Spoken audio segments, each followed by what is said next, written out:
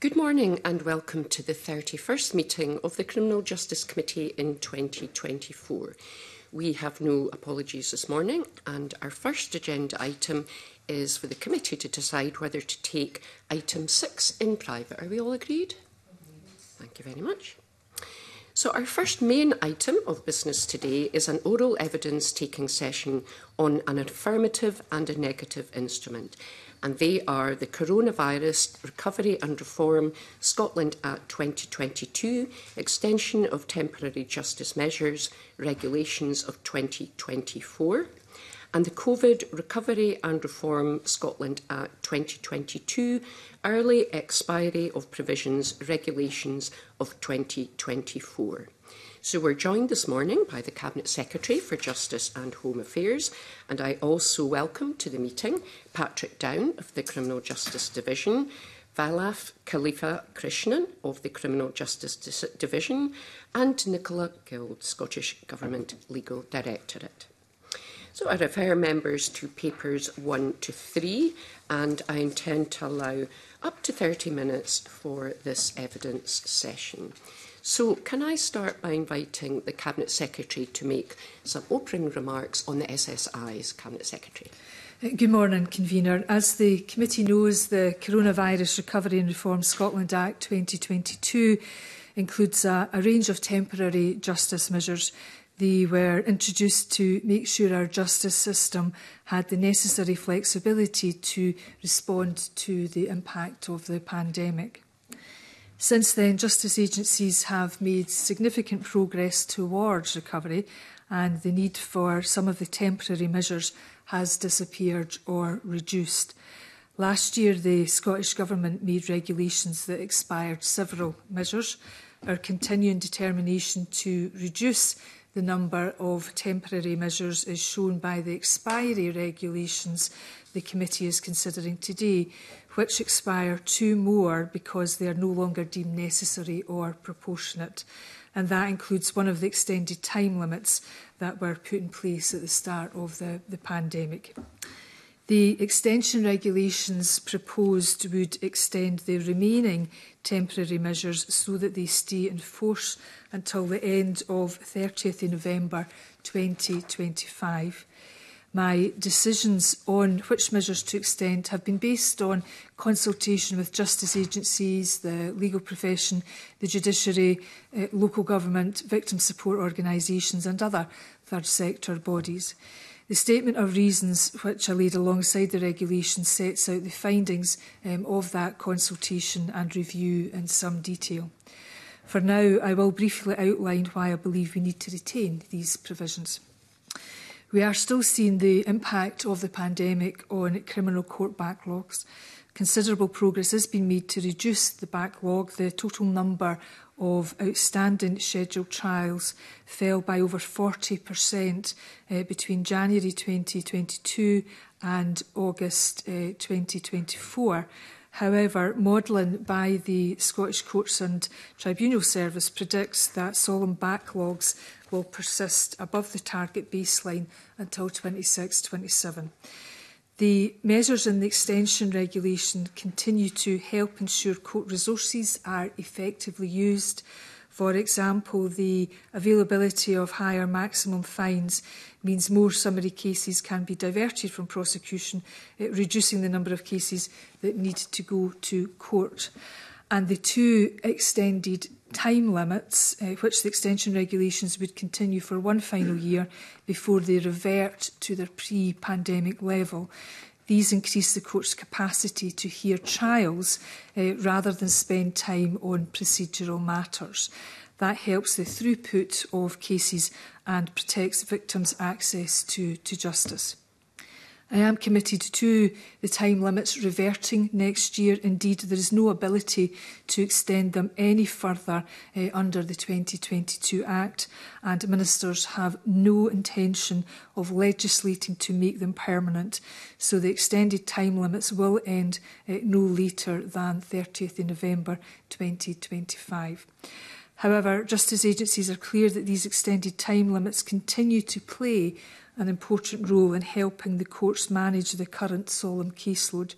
The data I offered shows the progress made so far, but we should allow justice agencies to continue their work in reducing the backlog. Without these provisions, their view is that the timescale for reducing the solemn case backlog would be extended. There would also be a risk that some cases would not proceed at all, and I am sure that none of us want to jeopardise the court's capacity to focus on the throughput of trials.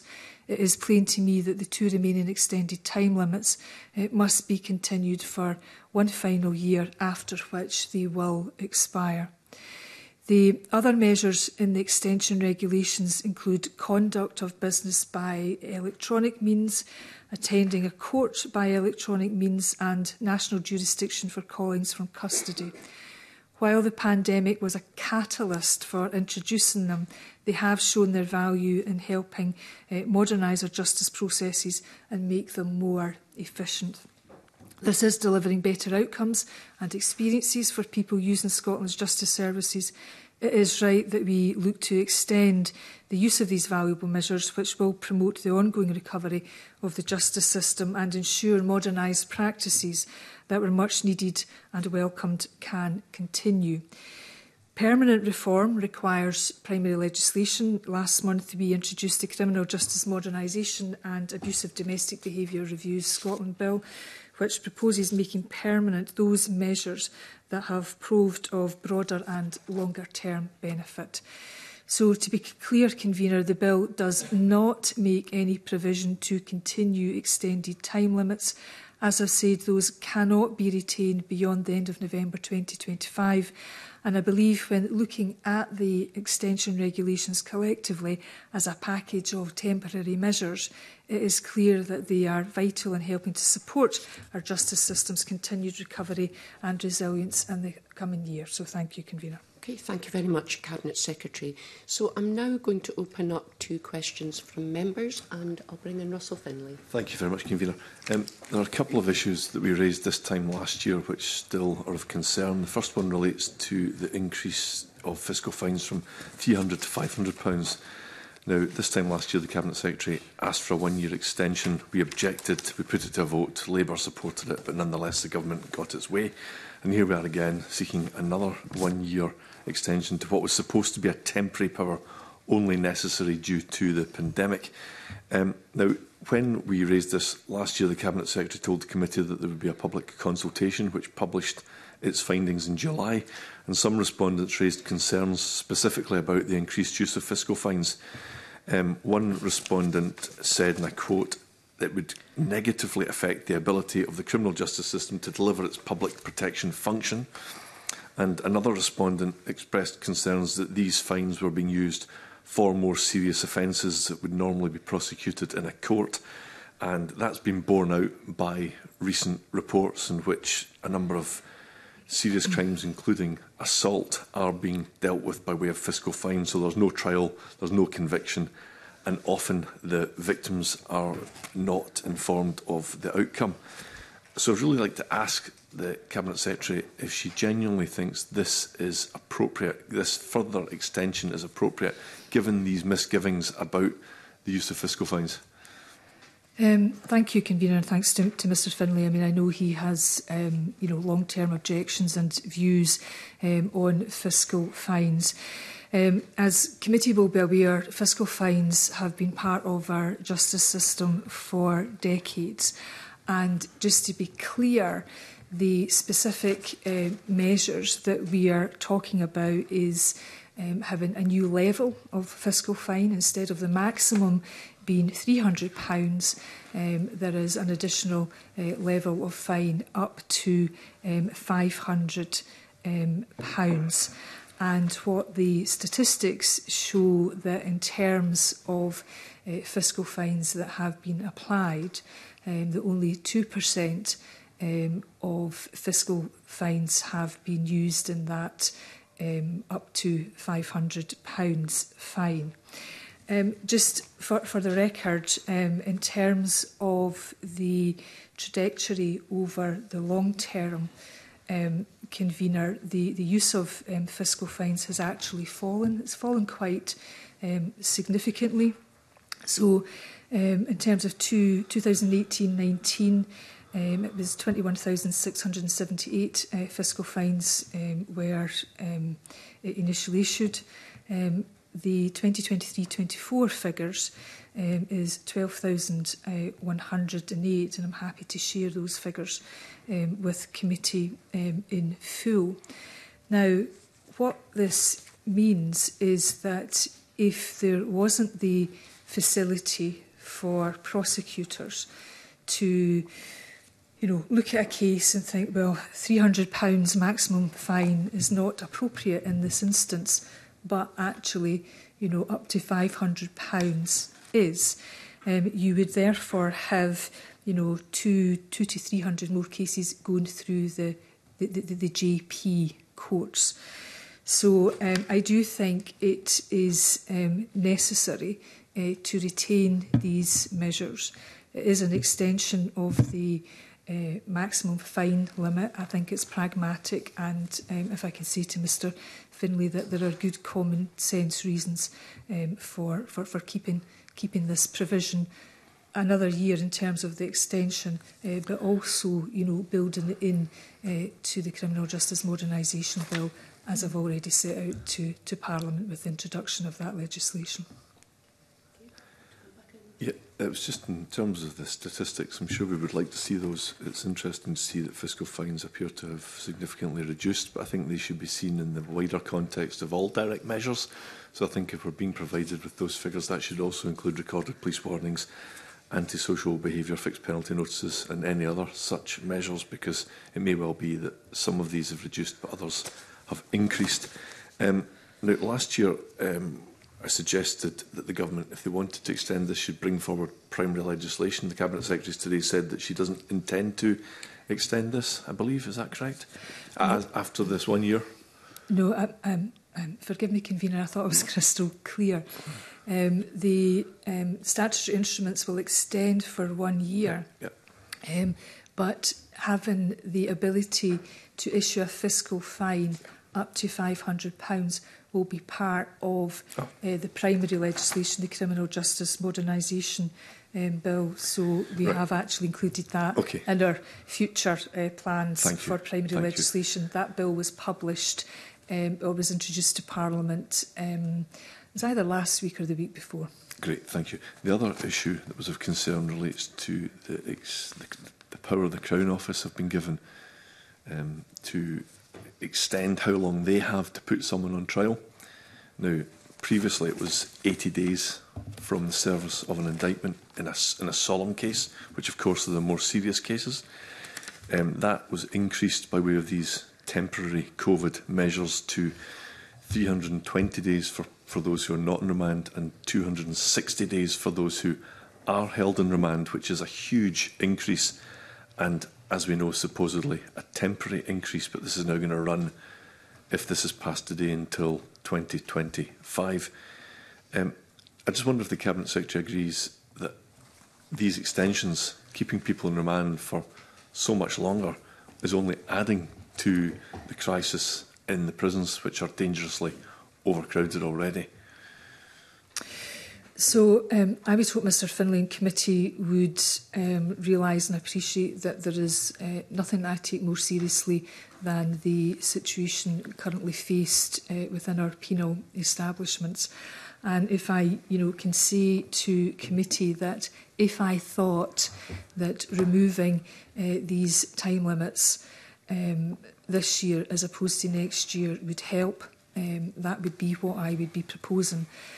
My concern is that if we remove the two remaining time limits, or the two time limits that I'm proposing are extended for 1 year only, that will actually add to the problem of remand as opposed to alleviate it. Because what will happen is that if we remove it right now, is that instead of focusing on the throughput of criminal justice cases, what will happen is that on a case-by-case basis, decisions will be made to extend the time limits. And it's always been, the system's always had the ability to extend time limits on a case-by-case basis. Now, if they are doing that for a substantial number of cases, that will therefore only add to delay. So I'm proposing that we give the system 1 more year to transition. I'm not making permanent in primary legislation these temporary COVID time limits.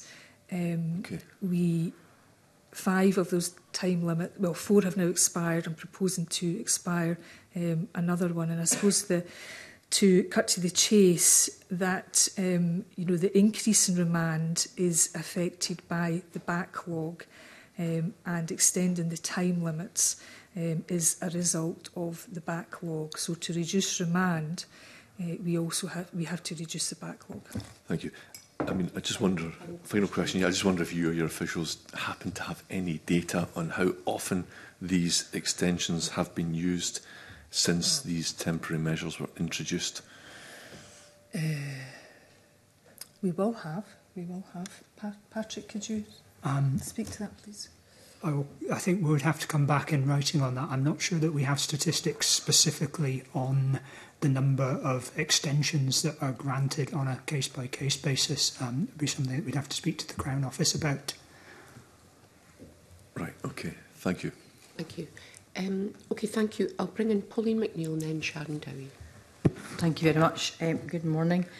Can I start with the use of fiscal fines? So that's interesting to note that the use of fiscal fines has fallen. Is there any information on the levels of fiscal fines that have been used?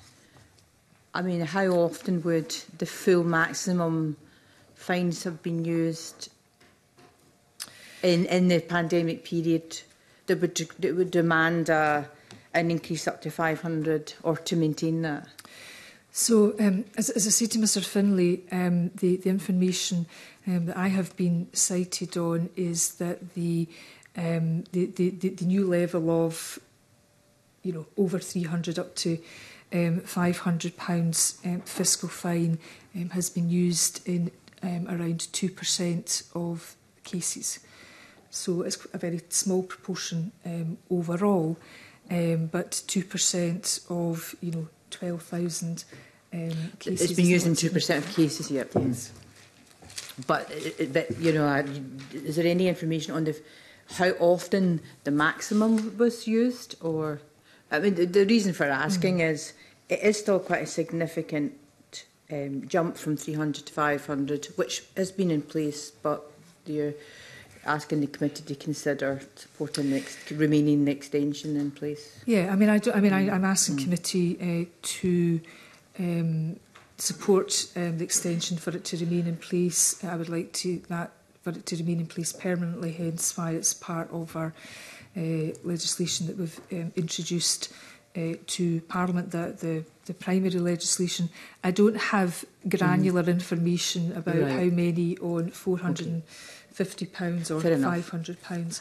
I presume that when you lay the new bill, that you will let the committee see some detail around its use and what offences it's been used for. So, I mean, that's the problem, is that we've been asked to really set something in the dark because we don't really know how it's used. Yeah. So, I mean, my understanding was that the Crown Office was updating committee regularly on this matter. That at last updated committee, I am told, but I'll stand to be corrected by members, earlier this year, and that another update is imminent in October. I take Ms McNeill's point, convener, and we will relay that request to the Crown Office that committee is looking for more granular information. Say we do receive regular updates on a range of things. Some of them are shared by email, some of them are in our weekly bulletin. So, yeah, I'm comfortable that that information will have been shared with us. Back to you, Pauline. Thank you very much. So it looks like there's some progress being made in relation to the depleting diet. Just basis using the calculator here, 43 weeks is 301 days. So the current legal limit without that is 110 days.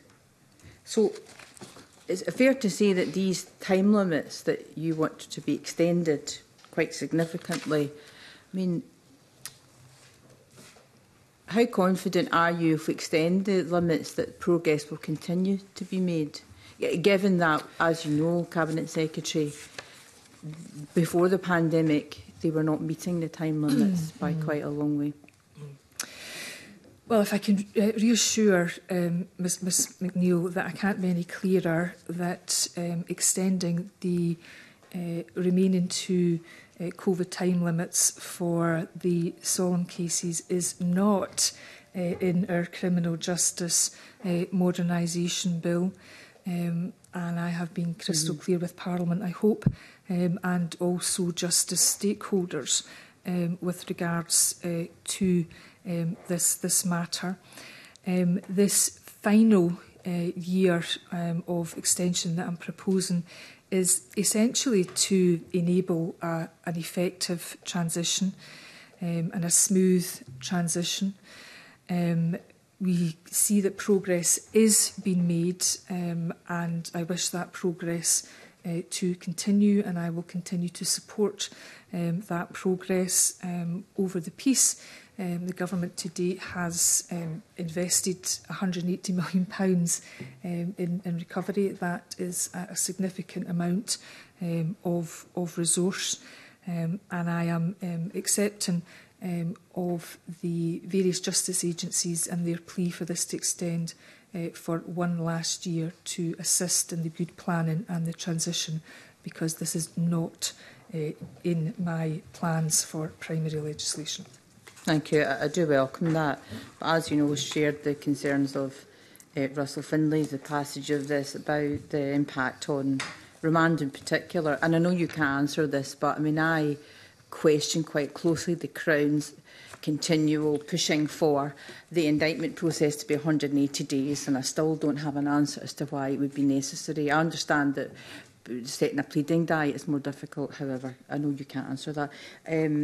Just lastly, on the national jurisdiction, so you wish that to remain in place under the SSI before us.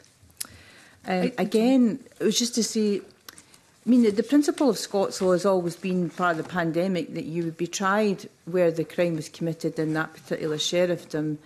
And some reasons for that is that local sheriffs or sheriffs that serve in that sheriffdom know the area. And also for the accused and people attending court, it kind of makes sense. Is the problem with national jurisdiction not that someone who's in the sheriffdom of Glasgow, and I can't remember its full title, forgive me, could end up in Aberdeen? And I know you intend to make this a permanent measure, but it's one that gives me some cause for concern. And again, the committee have got no information on where people are being tried using this provision, which I think we accepted during the pandemic was a necessary, proportionate measure. But I do question that one as well. So, I mean, the national jurisdictions for callings from custody, it's not a provision that's used to the maximum. My view is that it allows for flexibility, bearing in mind that public health emergencies have been a factor in our recent history, and weather in this small and climate country. So I think there are pragmatic arguments to retain the flexibility. I do recall last year Ms Clark asking that if after the initial custody hearing, would further hearings, could they be held anywhere? And that's, not the case, because we're very cognisant of the fact that you don't want witnesses having to travel all over the country. So it is a limited provision, and I think there are pragmatic reasons for keeping it because it allows for flexibility. Thank you. Thank you. And Sharon Dowie. Thank you. Can I just go back and ask another question on prisoners in remand? I've heard before about concerns about prisoners that are put in remand don't get the same access to services or rehabilitation when they're in the prison as somebody who's actually serving a sentence. Is that something that's been looked at when we're extending the time that they'll be held in remand? So it's not directly related to the very specific, quite technical provisions in front of us today, but the broader point is that people on remand are held on a different legal basis from convicted prisoners.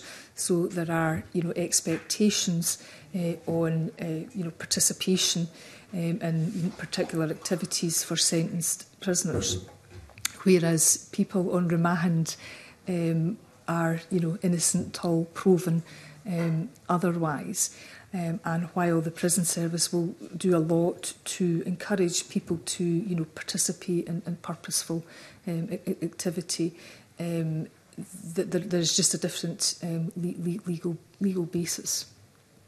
So it's not been. I'm just trying to think that if somebody ends up going into prison and they're in for a substantial amount of time, but they're not getting any rehabilitation while they're in, or attending any courses or anything to give them skills when they come back into the community, is there any? Right.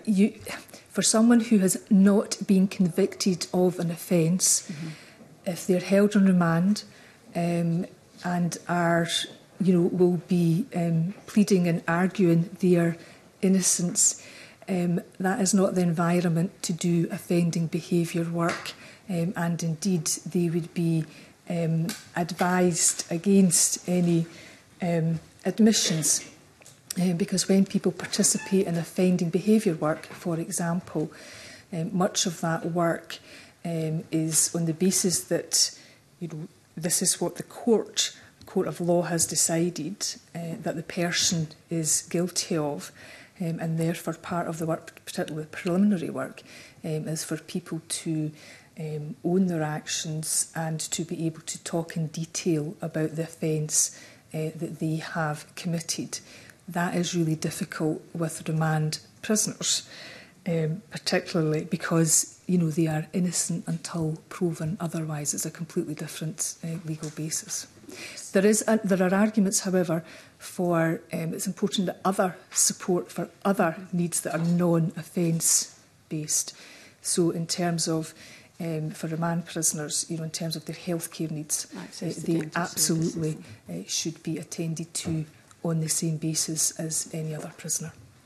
So are there any instances where somebody would actually be held in remand and by the time they actually go to court, they've already served their sentence? Yes. Right, so that means that while they were in, and if they've been found guilty and they've already served their sentence, they've had no rehabilitation, courses or anything that they're in, so they then get released straight away, which then means that the likelihood is, if they've not received rehabilitation, that they could just go straight back out and offend again. And that's why one of the range of actions we have to take to address the length of time people are spending on remand, one of those actions is to reduce the backlogs. So reducing the court backlogs will benefit the remand population because it will make a significant contribution to reducing the time people spend on remand. Okay.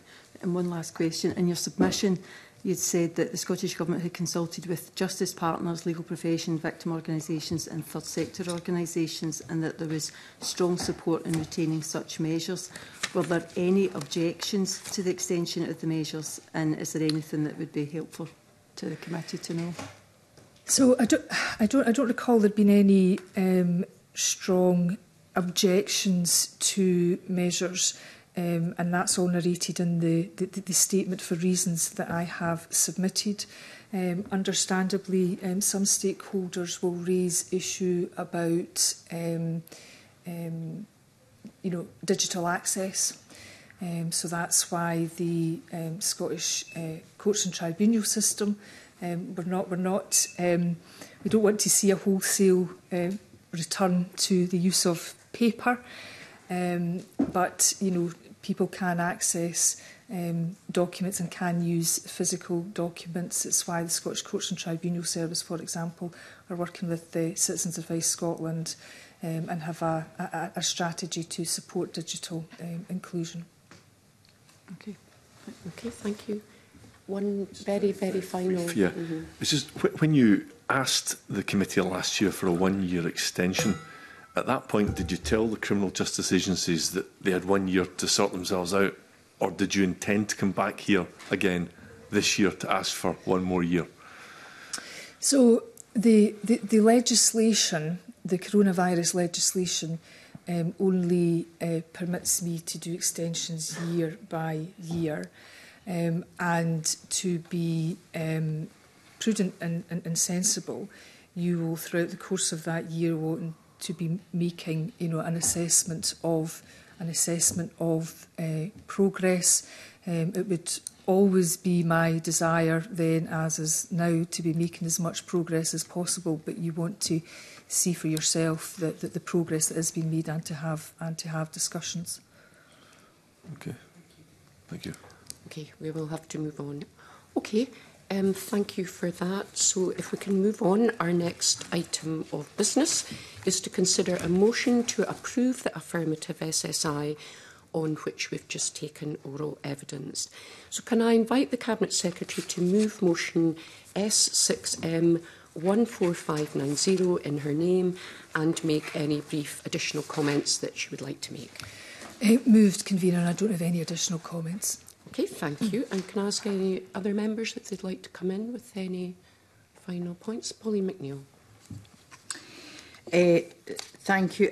First of all, I'd like to welcome the progress that has been made, but I remain concerned about the extension of time limits. I'm also concerned about a number of things that are included in the same SSI that I might have considered like national jurisdiction differently, but I accept that it has all to be in the one SSI. I'm concerned about the lack of information around the use of fiscal fines. It's been a long-standing concern of mine, way back, actually, to the use of fiscal fines, even to the last government, just because I think you've got to be clear about what range of offences they're used for, how well they're used. What we did know, I did note there's been a reduction in the use, which is quite interesting. But what I'd have liked to have known is, are sheriffs using 300, 400? What kind of tariff fines are they using them for? So in the absence of that, I can't really vote for the SSI. Again, I did have meetings with the Court and Tribunal Service prior to the pandemic and expressed my deep concern. As you will recall, Cabinet Secretary, this Parliament took a lot of pride in the time limits that it established, which was unprecedented in the world, and we extended those time limits because we felt that they were far too tight. And now what's happened is they've been relaxed to such an extent as it's impacting on the prison population and the remand population in particular. And Sian Dow is quite right to make the point that, given the restrictions around what you can do with someone on remand while they're in prison, it just prolongs that for another year. We argued, myself and Katie Clark argued, that it could have been, albeit more cumbersome, but a case-by-case basis would have been better. It was an alternative. And for these reasons, I can't vote for the SSI today. Russell Finlay. Thanks very much. So, the concerns that we expressed last year about the fiscal fines are specific to the increased level, but also more generally about the lack of information that is available to victims of these crimes. The second issue is about the increased time limits, especially for prisoners on remand, given that this is happening in the same year in which up to 500 prisoners have been released early due to the catastrophic overcrowding in prisons. I've not really heard any evidence today from the government or any sense of urgency about what has happened in the past 12 months to remedy these problems in order that we don't need to have these additional 12-month extensions for both these issues, and therefore I cannot support this SSI today. Okay, thank you. If no other member wants to come in, I'll just invite the Cabinet Secretary to wind up and press or withdraw the motion. Thank you very much, Convener. If I could just reiterate the point that addressing the backlog is actually one of the key factors to addressing the time that people spend on remand. This is a provision to extend time limits for 1 year only. What I don't want to see is a premature lifting of these 2 remaining time limits. The other 5 have either went or they're part of the expiry regulations. I appreciate Ms McNeill's long-standing concerns. It has, for a long time now been the case that our system can review a case on a case-by-case basis, but if we have to wholesale reorientate the system to spending time on procedural matters, my concern is that reduces the throughput and has a direct impact on the progress that we would hope to make over the next year in reducing those backlogs, because those backlogs are part of the contribution to reducing the remand population, to reducing the length of time in particular that people spend on remand. And just to also say that it's the Crown Office and it's prosecutors and not sheriffs who make decisions in and around fiscal fines.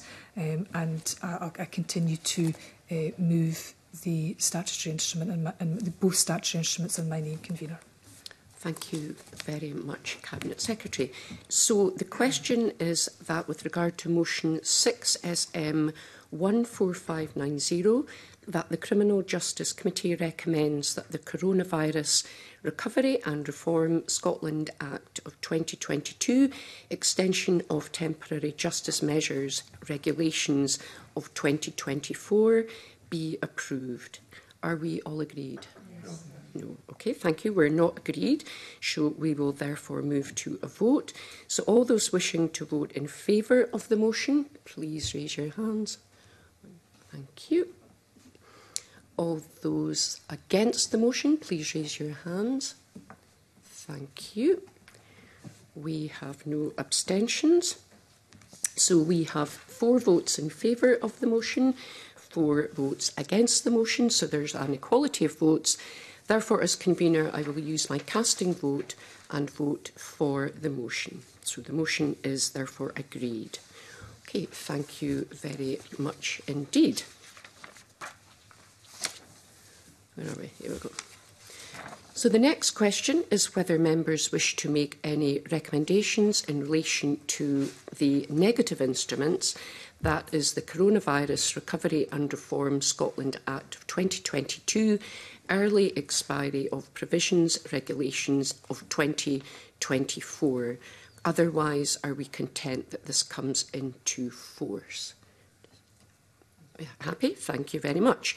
And finally, are members content to delegate responsibility to myself and the clerks to approve a short factual report to the Parliament on the affirmative instrument?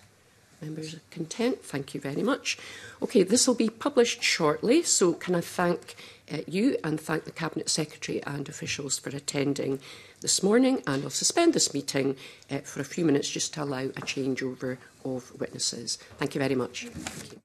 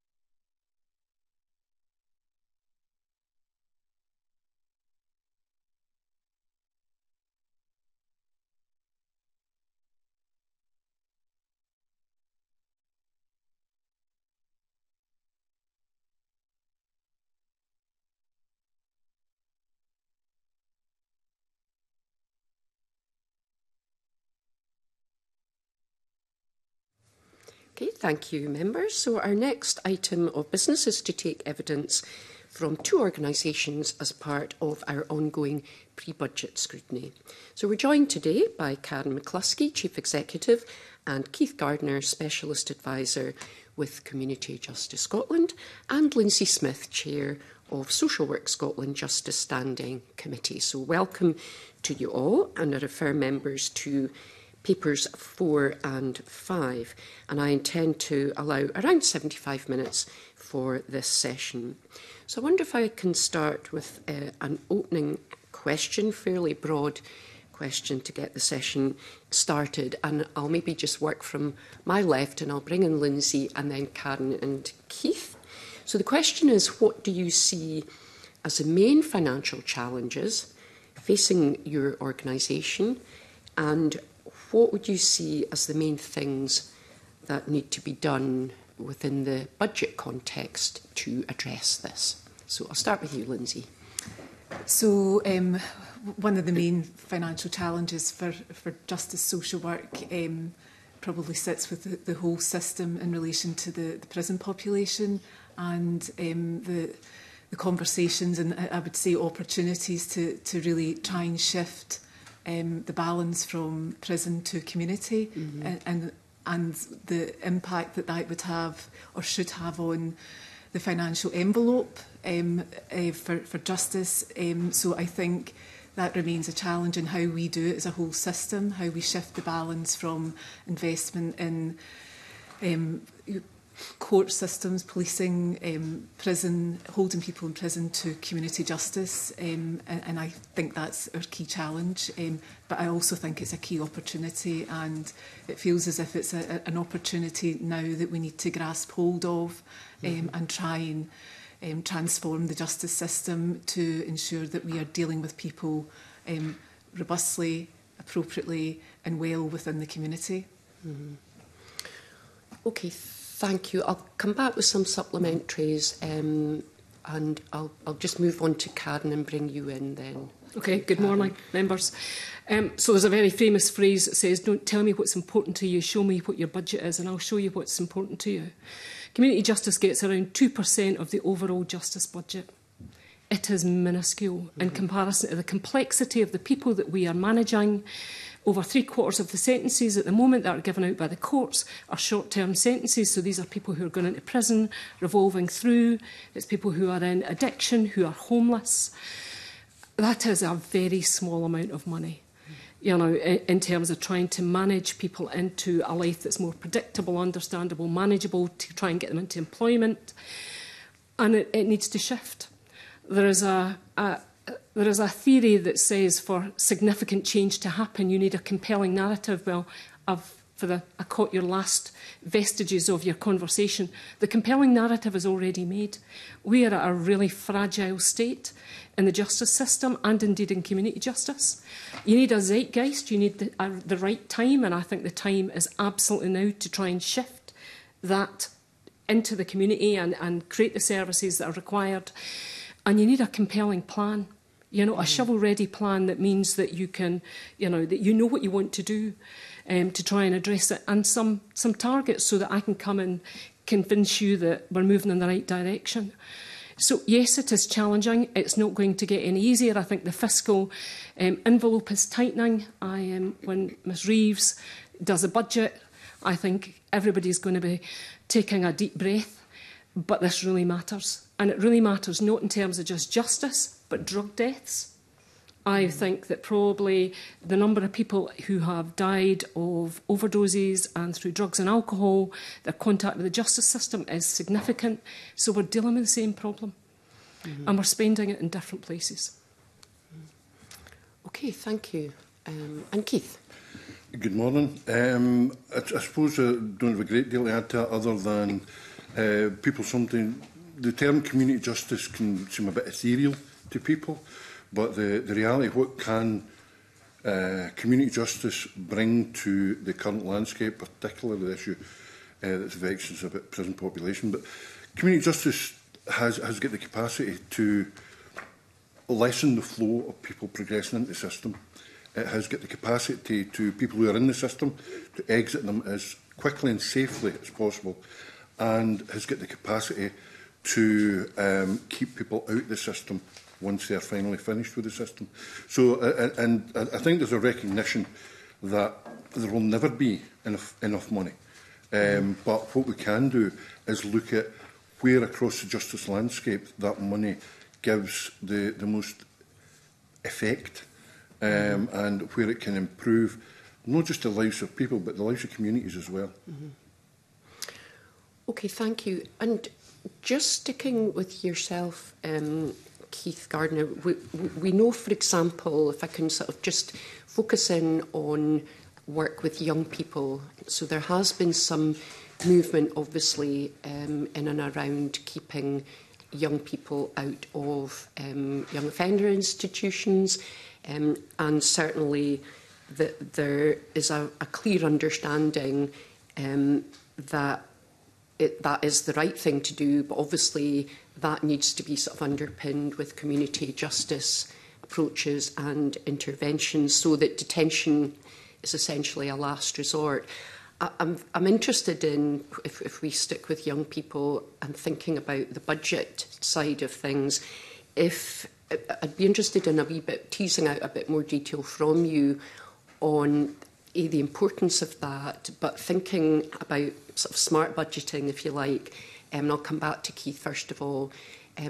What more, if anything, do we need to do just to make that work so that young people don't come into the prison environment? I think the strides that were made to particularly get young people out of Pullman is to be applauded. It took us a wee while to get there, but we need to celebrate our successes. I think that the same mentality applies whether young people are in Pullman, Young Offenders Institution, or in secure accommodation. The reality is all roads lead to Rome, and they will be back in the community at some point. I think that where it differs with young people is that it is a potentially bigger return if we invest more in services for young people in the community. But young people, when they reach either secure accommodation or 18 to 21-year-olds in the system, they don't appear out of nowhere. By and large, they have a history, and we need to be conscious of the opportunities that there are further up the stream for young people when they do begin to come into conflict with the law, and how we intervene at that point. So I think there is a yield, certainly for 16, 17-year-olds, in terms of preventing them going into secure accommodation in the first place, which it's not a simple decision for a young person to be in a secure accommodation. It's as an ex-chief social work officer, that was one of my tasks, was deciding that. But it's about looking at the opportunities to intervene with young people at an earlier stage. But the same goes for, there's very, very little difference between a 17-year-old, 17 years and 11 months, and 18 years and 1 month. So I think there still needs to be a focus on 18 to 21-year-olds, particularly those who are coming into the it's not a great phrase, but a phrase we have, prolific offending. I think we need to look at how we break that cycle. Yeah. Okay, thanks for that. If I can come to yourself, Karen McCluskey, you spoke about, just in your opening remarks, you spoke about targets. And you know, we all know what the value of targets and why we need to have them. I'm interested in a wee bit more detail on, should we be looking at different targets? Why should we be doing that? How do we make those targets meaningful? And again, thinking about a sort of budgetary context. Yeah, that's a great question. I think that sometimes we hit the target and miss the point around some of the targets. They're very, you know, whether you've been seen in 7 days, whether you complete an order. So for colleagues in social work, I know that it's making somebody's life better and not worse. How do you look at because human beings are complicated and they need a great deal of work to move them to a different place. And I think we know how to measure improvement journeys much better than we used to. But we don't give this evidence to to committees like you, because we just don't gather it in a very rounded way.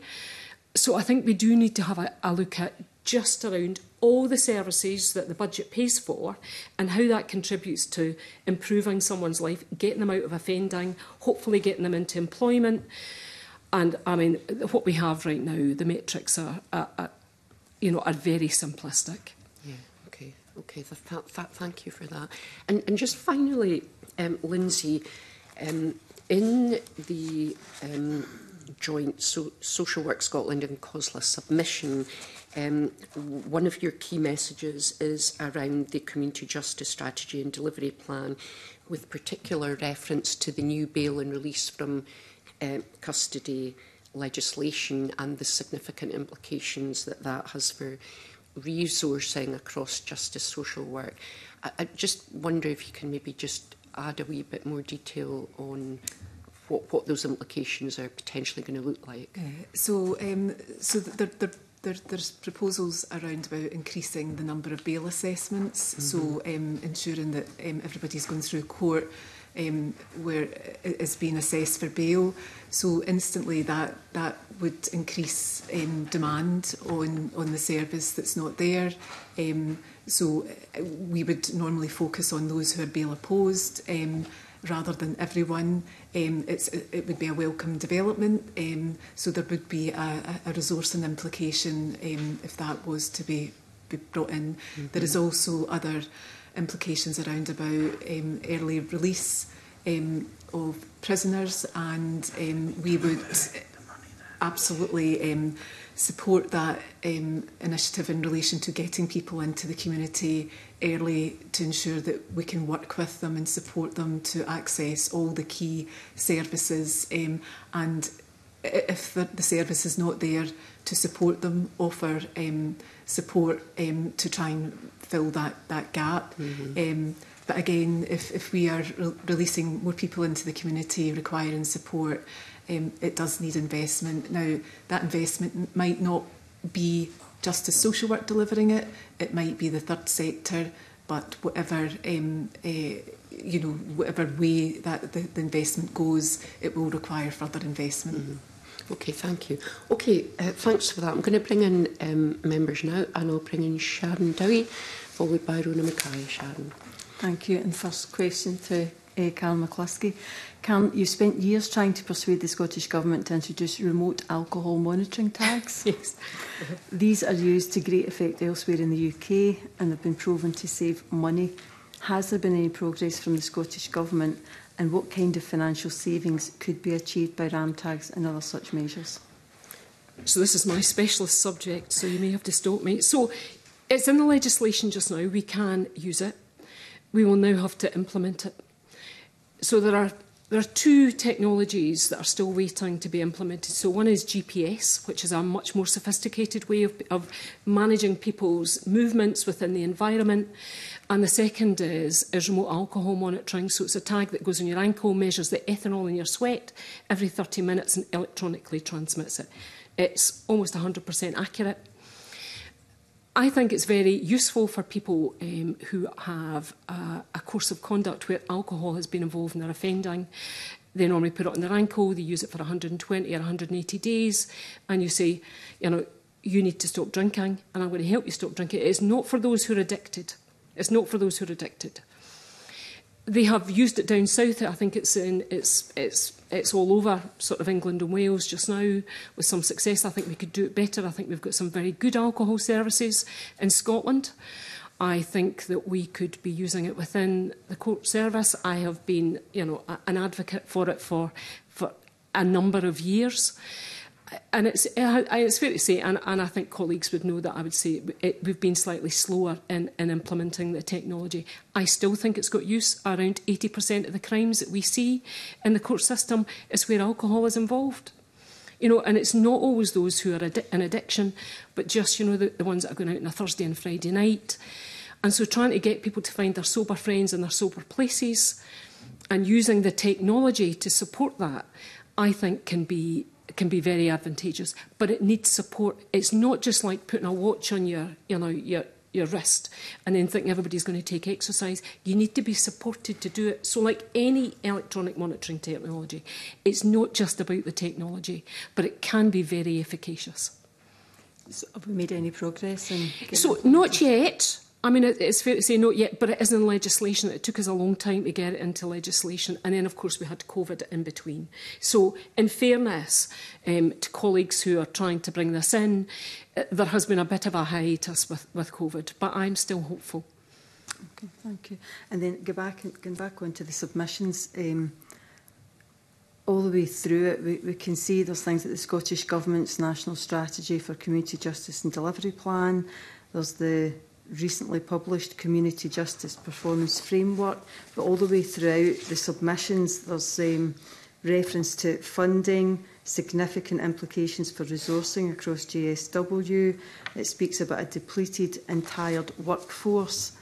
It then goes on to the Scottish Government's Vision for Justice, published in February 2022, includes a visual route map to a transformed justice system by the end of the parliamentary term in 2026. And it says, we will invest in a substantial expansion of community justice services supporting diversion from prosecution, alternatives to remand and community sentencing. So it seems as if we've got a framework there that everybody's done a lot of work on to tell us where we need to be. But it then also says it's our view that the 23-24 spending priorities are not fully in line with the above commitment. So my question is change happening quick enough? Do you have the resources? Or are all these frameworks just words in a piece of paper that are never going to be achieved if we don't start putting focus on it? So things never happen too fast, they happen too slow. I think that's fair to say. Absolutely. There has been some success, and I would go back to you asked about young people. I mean, that is a transformational change in Scotland. And it was achieved through early diversion, trying to get young people out of the system. I mean, a real brave, focus on, we know that we have to do this, and we know that we have to keep it out. To have 0 young people in prison just now is the result of teachers keeping kids in school. It's through diversion, it's through real focus on it. We need to do the same with the adult population. But it does need some verbs in our sentence, as you say. It needs some doing words. And that will require resources. So I'm a great advocate of some of the work that the third sector do. They are depleted. I sit on 4 or 5 boards of third sector, and they are scrimping about for money. I mean, even if I talk about through care, so we are commissioning through care services just now. The through care budget, that's for obviously meeting people coming out of prison and then trying to get them back into into their homes and into their communities, was £3.7 million for 10 years. Never changed. It's now gone up. It's gone up to 5.3 million. If we were really trying to do this for everybody coming out, it'd probably cost us about 19 million. So there's a mind the gap in terms of what we can actually achieve. It is expensive, and I know people will be clutching their desk when I talk about money like this, but we either pay now or we're going to pay later. And at the end of the day, this is about reducing victimisation. You can spend loads and loads of money on great victim services, and I absolutely think you should do that, but it will not create any fewer victims. You need to spend money on services to stop people perpetrating crimes. And that's about addiction services where they're needed, in the courts and in problem-solving courts. It's around really facilitating some of the third sector who do work that statutory services can't do because they have a different relationship. And it's going to cost some money. But we know what works. It's not as if we need to go and find the evidence base. The evidence base is there. It's whether we choose to follow it, or are we going to try and build more prisons. So I think HMP Berman, which was the last big prison I think that was built in Wales, I think was something like £460 million to build. And then you're talking about £80,000 per year to keep someone in prison, because of all the on costs. So it depends where you want to spend your money. I know where I'd spend my money. I know where it to better effect. And I know that community justice can deliver better outcomes than just cycling people in and out of prison, making them homeless, because that's what we do, and then wondering why we're having people coming back out and they're getting a sleeping bag and ending up on the street and then back in addiction again. I know, I don't know who it was that talked about the definition of insanity, but you know exactly what I'm talking about. So the criminal justice social... I'm going to just bring in other members, and I will come back to you. I know this is an area of keen interest, so I am going to move on, and I'm going to bring in Rona Mackay and then Katie Clark. Thanks, Convener. Good morning, panel. First of all, can I say how much I value the work that you do? Against all odds, it would seem, but it's absolutely crucial. So I'm just curious to know, the 2024-25 budget saw an increase of £14 million in funding for nationally commissioned community justice services. Clearly, that's not enough. Is there a way you can tell us how much your work has been sort of restricted by not having enough funding? And is there a kind of a ballpark figure a realistic figure, you would want to see your budget increased? We'll start with Lindsay. Yeah. So what I would say is we would be making a strong argument to retain that investment that's already in the system and to have it mainstreamed into our recurring budget. So we received 11 million of that. And just probably to lean in a bit of an answer on the previous question. The submission that Social Work Scotland submitted today, it was a previous report from for last year with an overlay. So there has been progress and there has been investment into the area, and we have seen some of our key services move on. For instance, our structured deferred sentence has risen by 8%.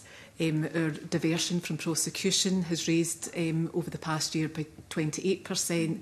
And we've seen an overall rise in bail supervision by 17%. So we're starting to see movement and some investment that came through last year. We've really focused on early interventions, so trying to divert people from the system in line with the priorities, in line with the incentivisation money that was given. So we have seen some success. We haven't seen a consistent success across the country. But to answer your question, I think one of the key areas that we need to do more work on, and I probably couldn't give you a financial value on it, is strengthening our further community sentences, such as community payback orders and unpaid work. They're areas, so we've seen a slight reduction in community payback orders, but there's huge potential to strengthen them and improve them. One of our key challenges is judicial confidence. So we really do, I know the judiciary has grave concerns about just the whole system as a whole, so we don't exist within a vacuum. Service users require drug and alcohol services, homeless services and mental health, and there's various parts of our universal system that are creaking at the moment, so it's having an impact. So I couldn't put a cost on it. That's fine, that's really helpful, but what you've told us but there's more work needs done. Yeah, yes. Sure. Yeah, Karen? I suppose it's where do you stop? I mean, so let me just talk about addiction services at the beginning. I mean, and I'm pretty panicked because I went up to Edinburgh Sheriff Court with a colleague yesterday, and it could be like being in a waiting room of an addiction services, because and I know that the harm that's caused, there are no excuses for crime, but there's loads of reasons. But we know that we're actually failing people within the system. They're not getting the treatment that they need. We don't have the stickability. Edinburgh and the Lothians don't have any drug treatment and testing orders just now because it's too expensive, and so we don't have any services at all for people who are coming in the justice system. That is replicated throughout the country to a greater or lesser degree. So there's absolutely money that needs to be, we need to be looking at those people who come into the system and costing that out. I think we can provide a cost. Can I give it to you right now? Sure. No, I can't. But in terms of the amount of people who are actually in the system, it is not that many. And I know that people get often overwhelmed by the volume of people who are in the justice system. They think, it's huge. It's not. We've got a small amount of people who come in frequently. That's those who prolifically offend. And I think that the use of problem-solving courts, you know, with all the services in there and that stickability, providing swift, visible justice so that it is apparent. I mean, that's why community justice, I think, really suffers in comparison to the prison, is we don't have a big building, we don't have a GeoAmey van who takes somebody. We're sort of invisible, and we need to be better. I think we need to be better in making that more visible for sheriffs, so that you could perhaps go and do your unpaid work on the day that you're actually sentenced, or you could get an electronic monitoring bracelet on the day actually in the court, because I think that would increase judicial confidence. But in terms of the money, there has been work done elsewhere, actually in the UK. Greater Manchester did some work on how much they thought they would need it in terms of sort of what is their probation service, but justice social work. But it is a fundamental shift. It is a fundamental shift. But if we aspire to be like some of the Scandinavian countries, and we talk about it all the time, regardless of who I'm speaking to, then we actually need to invest in that right place, and that means a big shift. It's not 2% of the budget. Yeah. Okay, thank you. Keith? And I think it's a critical area, because when we think about more resources, we think about like workers at basically the coal face and increasing numbers, etc., etc. There are other elements to this as well. For example, we know the yield that comes from structured deferred sentences. We know it makes and the number of admonishments at the end of the deferred period is remarkable. But in order to do that, we need to schedule in court time. And we know that court time is absolutely a premium these days. Lindsay and I were speaking to a colleague recently who would like to increase their structured deferred sentence provision, but it's sorely limited simply because they can't get court time. And understand the pressures on court, but that's one part of court business which could actually, if it was expanded, would make a difference, in processing SDS. Yeah. Can I just ask one more? Can I ask anybody who wants to answer, basically, what the impact of annual funding services is in terms of you having to make progressive plans? It really impacts on third sector. I mean, it impacts on justice services and statutory services, but it really impacts on third sector because come January, if they don't know whether they're going to get funded, they're already putting letters out to their staff saying, you might be out of a job. Now, I mean, that's a terrible thing to do, and I've sat on boards where that's happened. So you're losing really skilled staff, and particularly if I mention around women, women who are offending just now, that's a really skilled role. We can't afford to lose people who are really skilled in that sector just now, and they're going to go into retail or other jobs where it's a bit more predictable. So it really impacts. I think we've been quite lucky in terms of the through care.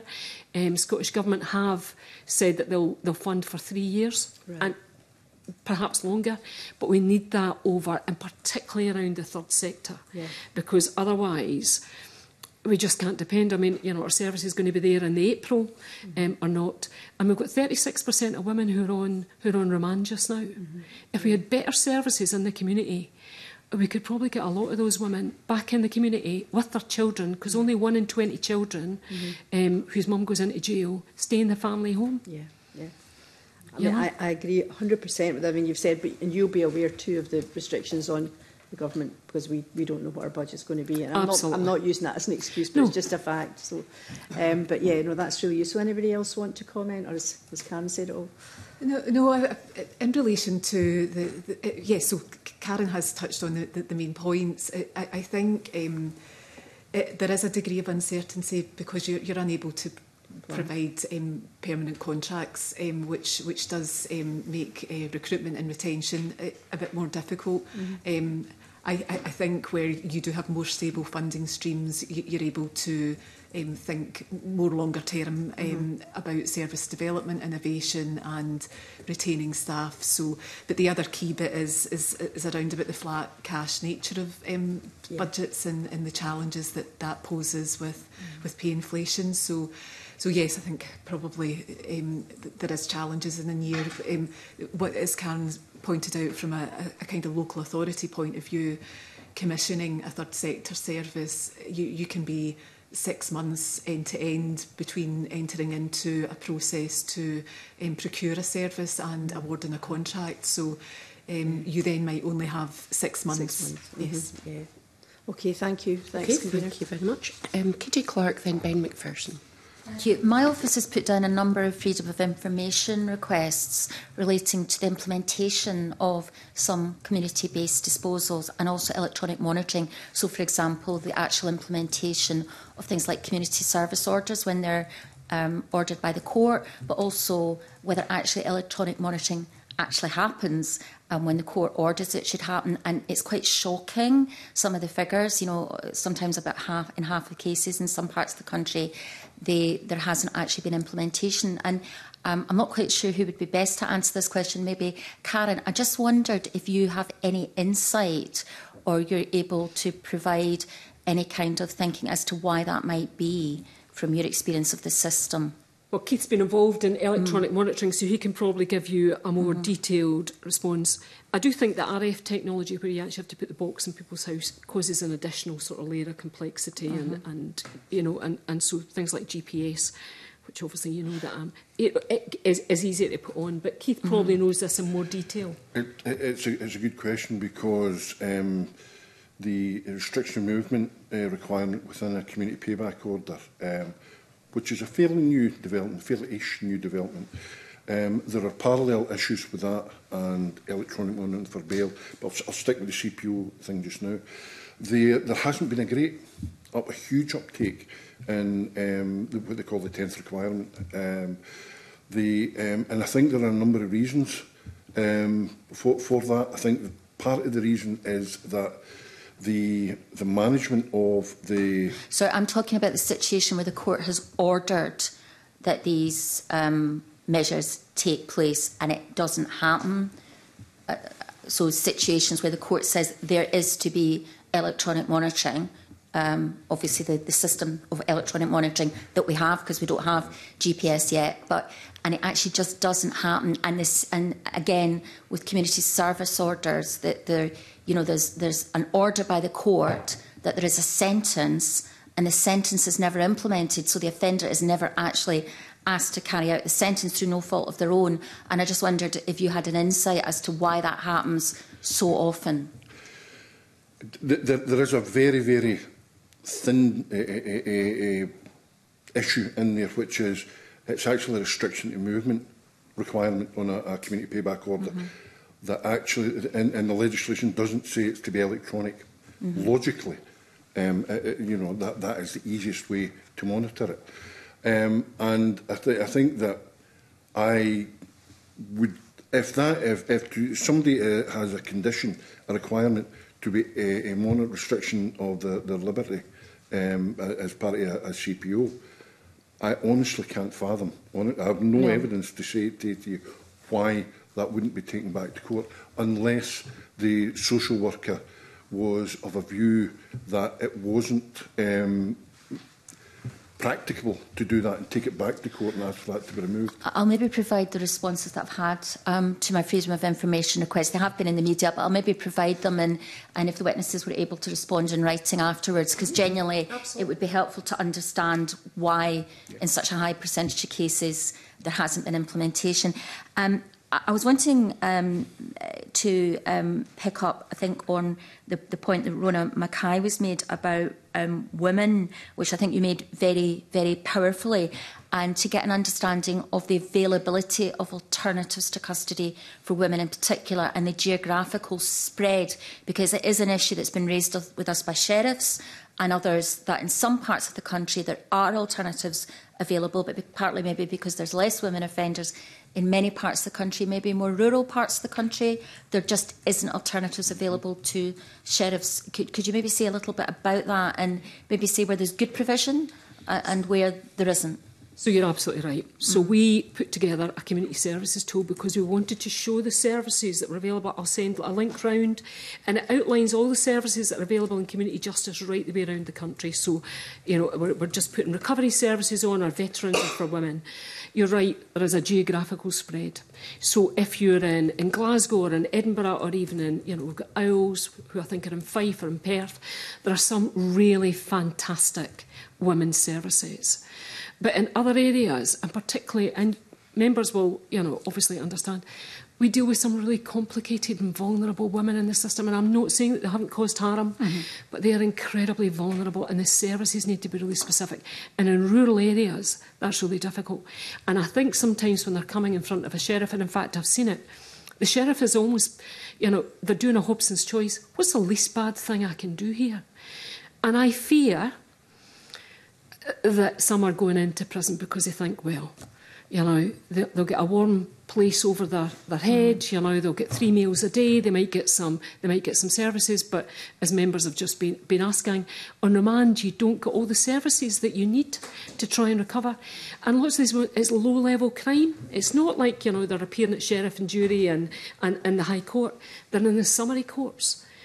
And they're incredibly vulnerable, so it is a real challenge. I don't have a good answer for you, but I can tell you where the services are, and it's certainly, you know, on our service tool, which is now available on the Judicial Hub, so sheriffs can look at it.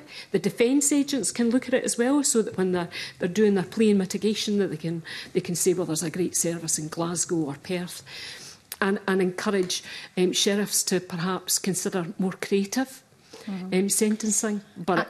Yeah. And in terms of men, do you think there is more provision, or is it again the case that in certain parts of the country there's better provision and others it's not as good? And could you perhaps give us a bit more on that, about where maybe there is adequate provision or something approaching adequate offers, so that sheriffs actually have alternatives available to them? And if there's parts of the country, maybe very large parts of the country, where that's not available, is that something you could either say something about today or share with the committee? So I can certainly send you some information later on, but you're right. So I support colleagues out in Argyll and Bute, which is a vast geographical area. So you can have somebody who's offending in Isla, and you know there'll be no services or very, very few services out there, and it'll be incredibly expensive. So the issue between women and men, I know we focus on women because we've had Angelini Commission and we've had a whole range of real focus on women. The issues for men are similar but different, obviously. If you're in a big urban area where you're able to commission services, then it's fine. So Glasgow, to some extent, Edinburgh, you know, it's Aberdeen, there's more availability. The further you get out, there is absolutely postcode justice. You will have a different outcome from where you would as if you were living in an urban environment. But even then, services are stretched. You know, there'll be waiting lists, it will be challenging, and it goes back to money, I suppose, doesn't it, and availability. And it is much more difficult. We do Highlands and Islands impact assessments. So Through Care is a really good one. We obviously have managed the Through Care. We've interviewed people in prison, tried to work out, you know, how much money we need, but also thought about things like spot purchasing for some of the islands areas where you can't have a standing army of people waiting for maybe 1 or 2, you know, people who end up in the justice system, but you can spot purchase. So we've looked at some of that, but it's not a perfect solution. So you've spoken about the cost of a new prison. We know that the prisons soak up huge amounts of money. They do. We know that the stated policy of the Scottish Government is for there to be a shift to custodial, non-custodial disposals. There was a slight increase in the funding last year after years of there being cuts or flat budgets. That might be partly due to the work of this committee.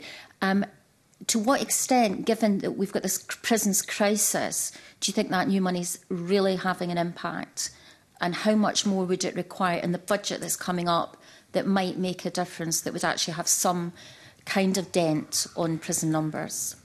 if you want a community-first approach, you're going to have to put more than £14 million into it. £14 million, I mean, absolutely, but I mean, just with inflation, that probably just barely met the sort of inflationary costs.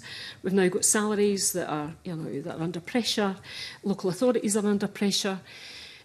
It's going to take something pretty seismic and structural to change the whole system.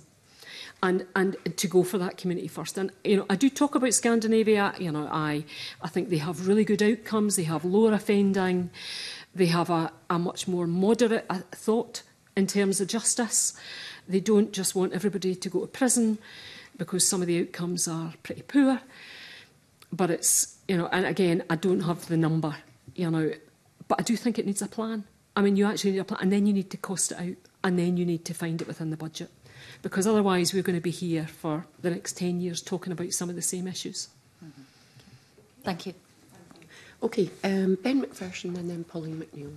Thank you. Just picking up on some of the themes that others have raised. I mean, just firstly, there's the preventive spend considerations with regard to prisons, both the capital cost of building prisons and the operational costs of people being in prison. But I just wondered if you wanted to say a bit more about the preventative spend and almost social prescribing that community justice can provide on savings in police time, NHS resource, local authority spend, because it's wide benefit that higher community justice can provide, isn't it? Absolutely. I mean, and it's how far you want to go back in terms of preventative spend. You want to go down to primary prevention, which we know has been evidence-based. And, when James Heckman, the Nobel laureate economist, came to Scotland, he said, for every £1 you spend 0 to 3, supporting parents and supporting children, you'll have to spend about £15, £16 by the time somebody gets to 15 or 16 to get the same effect. But then there's the work that we do in the schools. And I am endlessly just so proud of some of the work that people have done in schools, keeping kids in school, trying to engage them, looking for their assets and not their deficits. Youth work, in the community, good youth work is as close as it gets to being magic without being magic, and we denude it at our peril. So in terms of preventative spend, someone asked me a question at the COSLA conference a couple of weeks ago about, having a defined element of preventative spend, like in a budget, saying that's how much we spend on prevention. The problem is that everybody does the narrative where they sell everything as prevention. So we have to be really clear about what we're trying to achieve. So is it keeping younger people out of the system? Absolutely, you can identify the preventative spend in there. Or is it, whatever it is, but I just sometimes think that if we just have a core part of the budget that's preventative spend, it'll just be plundered. Because everybody can say, well, that's prevention, smoother roads, not as many potholes, So that is a bit of a challenge. But in terms of some of the preventative spend around the promise and around young people and around keeping families together, we know that the outcomes for children who end up in care are sometimes really poor. And the fact that only something like 2% of young people end up in care, but almost 25% and probably higher in the justice system, should tell us something that is not good about that trajectory. So spending more money on trying to keep families together, some of the work that Aberlour is doing, putting family support workers into complex families where mum needs a bit more support, we need to get the kids out, is a great place to put your preventative spend. So that's really helpful. So identifying the third sector and youth work services. I mean, I think of Circle Scotland that are headquartered in Pilton in my constituency, but serve all of the Central Belt. And I know some of the challenges that these organisations face, to continue to be able to finance their important work. Is that an identifiable ask from what you've just said and what's been said earlier in the committee, that if the third sector and youth work services could be identified for more spending, that would really make an impact? Absolutely. I mean, they are, it's right back to Christie. It's around, I think he said 40% of the spend that we do is on preventable outcomes. And so trying to get more spend in there. And we have a really good third sector in Scotland. We are incredibly lucky that we have such dedicated and skilled people. but we shouldn't be expecting them just to fund from year to year. And they will be picking up intelligence. So they'll not come to our services, but they'll know that in a community like Pilton, they'll know that somebody's struggling and might be able to go in there and prevent them coming into the system, because we are really expensive. Public sector is really expensive. Policing is really expensive. So trying to invest that bit early, but we need to decide we're going to do it. We can't just talk about it. Yep, absolutely. I don't know if others wanted to say anything on those points. I think you've probably. I think yes. So prevention is critical, but as Karen says, we need a plan around about how we're going to get on that journey to tip the balance more into that that space, and I'm talking a whole system tip of the balance. I think there is really early. We've seen over the past couple of years since COVID some real improvements from a community justice point of view, from a justice social work point of view, of early and effective intervention increasing. So we've seen the advent of problem-solving courts in Glasgow, where you have a youth court tackling some of the real challenging issues for young people who are in the justice system, but we're really trying to get them out at that juncture. Your women's problem-solving court, alcohol court. So there is some prevention work, but it does need further investment to grow it and to realise the potential for that. In some local authorities where we've just been talking there about, urban local authorities have the luxury of resources, capacity, sometimes a whole system approach. If you're part of a health and social care partnership, you're working with a whole system to try and meet the needs of the citizens of that local authority. But we need to be thinking, and I think this is where we need investment on the whole system for community justice and what that might look like. So understanding how we do meet the needs of women, for instance, who don't have a bespoke service as they do in Glasgow, for instance, but what does that one-stop shop ethos that has been proven to be really successful translate to Isla, where you have, the challenges of delivering a service, but that someone can bring, a new set of thinking in relation to meeting a variety of needs for that individual. So how can a justice social work, for instance, play in other services successfully in a really rural area? So I think what we need to do is challenge ourselves and create space to think about how we could improve and strengthen community resources. I think we need to undertake a piece of work to better understand the challenges, and we haven't had the space to do that, to really understand what the barriers and what the challenges are for local authorities who are not able to deliver on, a kind of bespoke service. But it's not to say that the outcomes at that bespoke service couldn't be held elsewhere in the system in a different type model, but we do need space, we need investment to realise some of the potential. Can I ask one more question? We spoke earlier about the benefits that the Children, Care and Justice Scotland Act 2024 has already realised. I sat on the Education Committee when that bill went through stage 2 and stage 1 as well, and one of the strong pieces of evidence we heard at stage 1 was from some of your colleagues at Social Work Scotland about just the challenge of resourcing the implementation of that bill. And I just wondered if there was anything, that act now, if there's anything more that you maybe wanted to say today about where we are on that. So I can't comment on that specifically, but what I would comment on is around about the investment in being able to intervene at an intense level early on is what we've proven. So, for instance, the youth court in Glasgow, which favours structured deferred sentences, so not imposing community payback orders, which are often really difficult to kind of fulfil the requirements. But if you get a cluster of services. You work alongside the court, you work alongside key youth services. If we invest in a level of intensity at that point, then what we're seeing is young people diverting out the system, and as Keith has pointed out, we see people being admonished and entering into employment or future education. You'll appreciate that's not the outcome for every young person going through this, but we have enough evidence to suggest that we do need a sticky outreach. We need services to be really well coordinated, and where we can co-locate.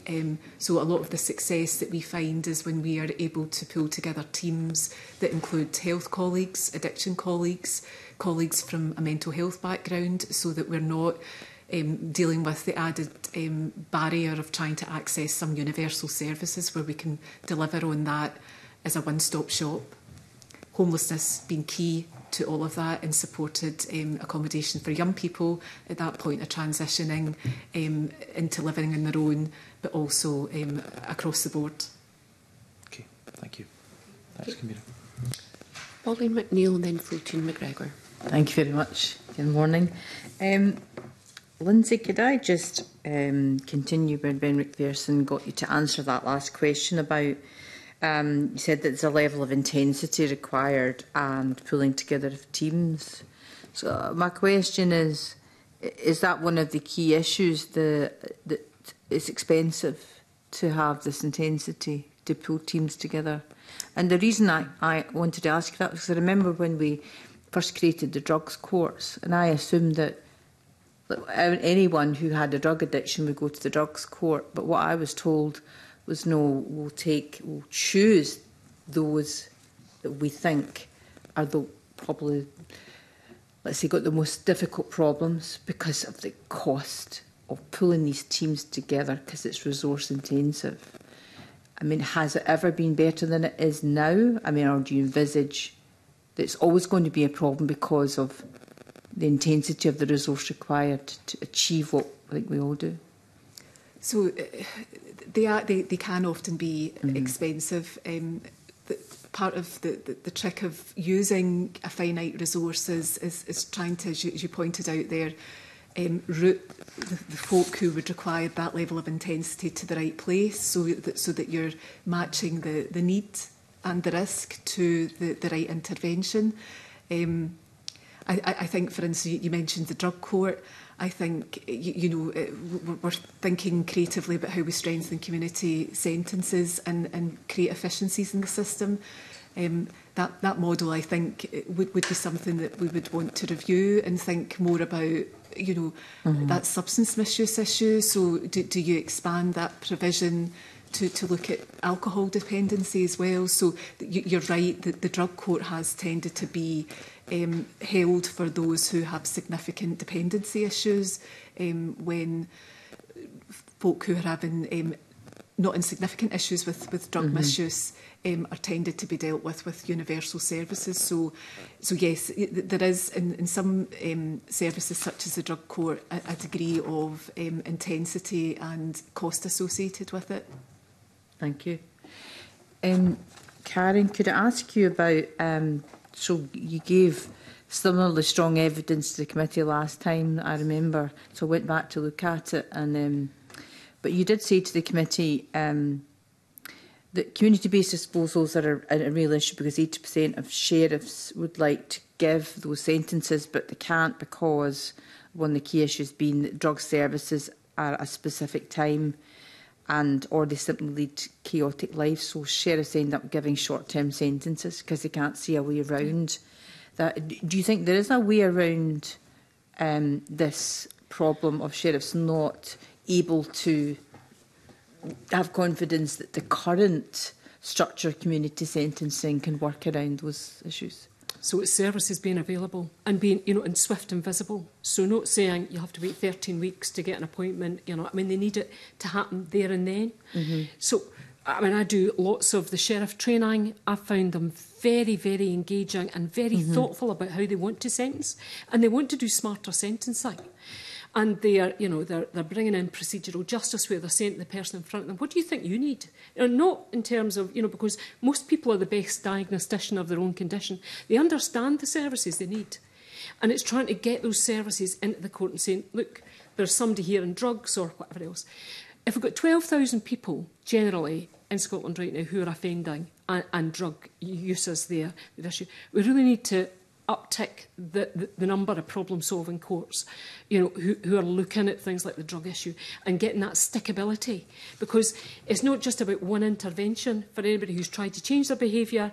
Relapse is a common part of it if you've tried to lose weight or stop smoking or whatever else. So you need to go back again and again, and it needs to be stickability.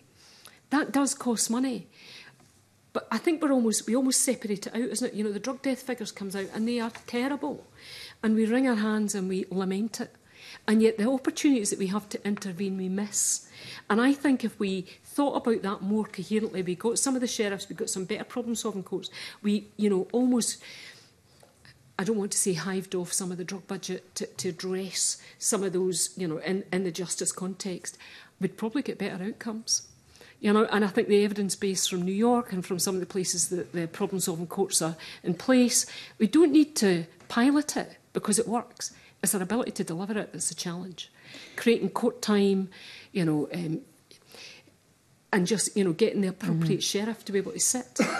But yes, I think... But what you'd said is that, the sheriffs have a problem when they are looking at, because if someone's a drug user, then if a drug service is at a specific time.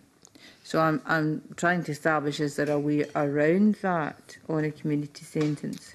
Because if you can't fix that bit, then we're just going to be an ending cycle, isn't it? In terms of drug treatment and testing orders, in fact, I pulled this out for you. So, obviously DTTOs are the way that we've looked at it. I have a slight rub with it because I think that addiction is a public health issue and yet we're trying to manage it within the system. So we only had 301 orders last year, imposed on 264 individuals. If you take my last one, that there's 12,000 people. And in terms of, that was one of the lowest numbers on record, and it will probably be even lower for this year. In terms of a CPO with a drug and alcohol requirement, it's been in general decline over the past decade. So we only had 117 CPOs with a drug treatment requirement, and 122 with an alcohol requirement. So you start to see the gap between the numbers who need support and treatment and the numbers who actually get it. And if we fail to address that, and sheriffs, I think they see the same people again and again and again. And I think sometimes they just get frustrated. But is it a drug treatment and testing order, does that get round the problem of not applying a community sentence? Or do you mean that, because a community sentence, in my understanding, is an alternative to prison, so you go and do something on a specific length of time, but if you're a drug user, you can't do that because you've got to go and do something. Is applying a drug treatment and testing order to get round that? Technicalities. You can. Sheriffs can and do, but they're. I think we should. Correct me if I'm wrong. It's at the back of the question in that is how do we make things available for people, whether they are a DTTO court or whether it's the sentencing for a CPO with a drug treatment requirement, is how do we then translate that into services there and then for people, the availability for people to leave the court and to go into a service. Then there are gaps there. There are gaps there that people need to wait for services, their waiting times, and do addiction services prioritise people in the justice system? No. I'm not sure I understand, to be honest, the answer. So can I just read it again in case I wasn't clear? Karen, you'd said 80% of people that sheriffs would like to give sentences, community sentences, can't because, so they give them short-term sentences. Because the services aren't there. Is that the question? Well, what you said was that because the sheriffs like to give them because they cannot to be a drug service at a specific time or simply because they lead chaotic lives. So I think that means that they can't complete the requirements for a community sentence. And so sheriffs then give a short-term prison sentence. Yeah, that was my question, that you'd said that last time, and I thought, well, is there a way round that? Yeah, I mean, so the sheriffs then can say, well, I'm going to do this if I can get round the... Yeah, I mean, the difficulty with DTTOs is that often you get breach because, you know, you're testing people and people are going to fail. And then sometimes when they get breach, you know, and they breach often, then people think, oh, well, I'll send you into a short-term sentence. And of course, we know that the evidence base behind that is that actually that doesn't work. Trying to mandate people, trying to punish them out of addiction or mandate them out of addiction doesn't work. And so you do need other services. I think what I'm picking up, and I might be misunderstanding the question, and we can pick this up offline because I've got some other data here on what drug services are available around the country. We need to combine the community service order that anybody might get with community service orders for people who have got drug addiction issues or alcohol addiction issues, so that sheriffs can say, right, I'm confident that I can apply community service or Department of Prison sentence because I'm satisfied that within that we can work around the issues that you can get the drug services you need. That, yeah. Okay. Thank you. Sorry. Got there in the end. Thank you. Fulton McGregor, and then I'll bring Sharon Dowie back. Thanks, Convener, and good morning to the panel. That probably is quite a good point for me to ask my first question, following on from Polly McNeill. Because I think that a lot of the discussion we've had today is where community justice sits with other services. So you've been talking there about drug and alcohol services, which are very much in a health space, but also there's been quite a lot of talk about children's services as well. So I wanted to ask you what your thoughts are, not in a policy angle as such, but more on the budgetary possibilities and concerns around the proposals of the National Care Service. Now, obviously, at this point in time, it's not proposed that justice services would go into the National Care Service, but there is proposals for something in the legislation that could be brought in at a later date. And this committee's made its views known on that we're not convinced. I've got my own views on that. But that aside, given what we've talked about with the interaction with other services, what budgetary possibilities do you think the creation of a National Care Service brings, and what concerns as well? I know it's a very broad question, but I'm interested to hear. I think it's been a year since we've discussed this directly. Where you maybe are on that at the moment, Lindsay? So the detail around the National Care Service for me remains not completely clear.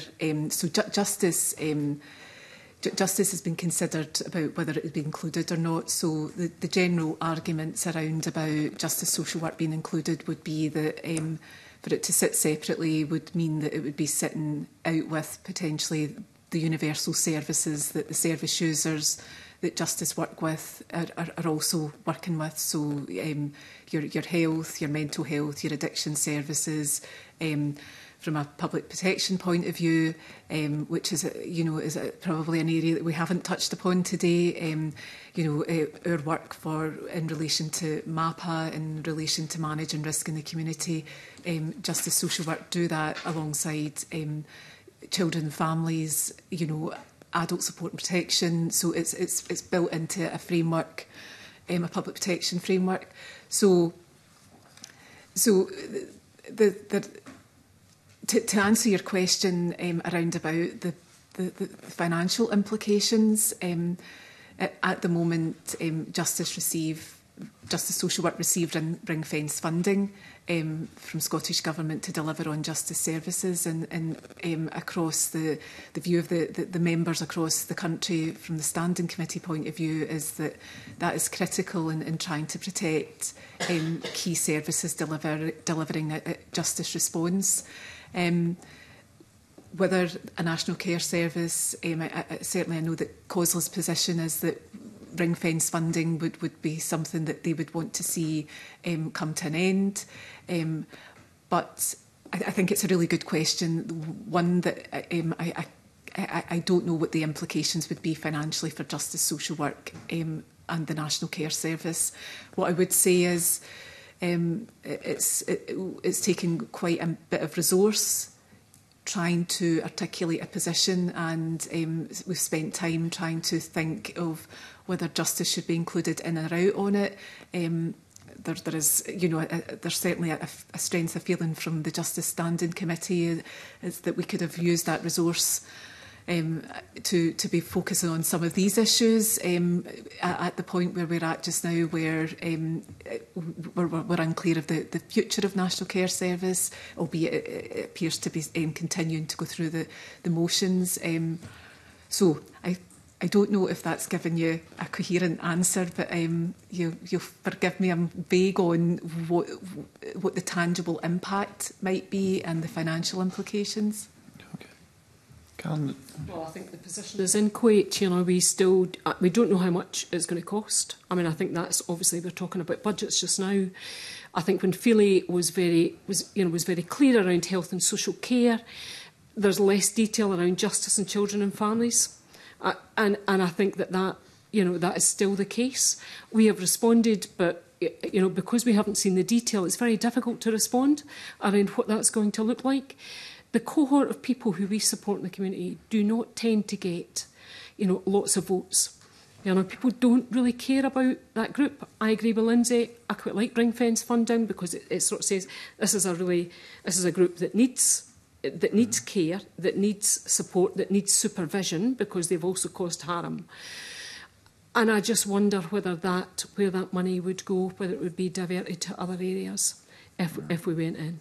So that would be a concern that you would have there with that. So that would be a concern because I heard somebody asking the other day there about the prisons, etc. Does anybody care?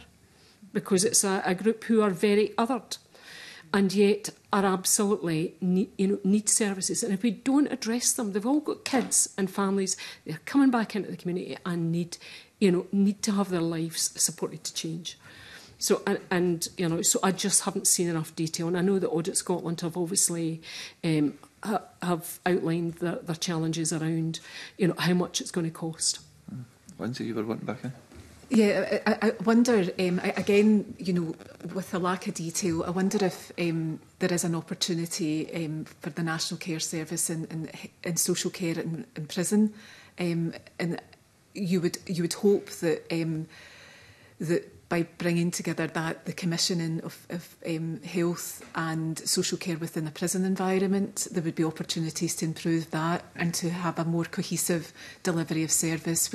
Part of the challenge is our ageing prison population, some of the complexities of the prison population, be it physical disability, physical needs, health needs, but one of the key areas of concern is obviously mental health and neurodiversity. So whether there is an opportunity there, but in the absence of detail, it's difficult to say that could give us a really exciting opportunity to transform that aspect of justice.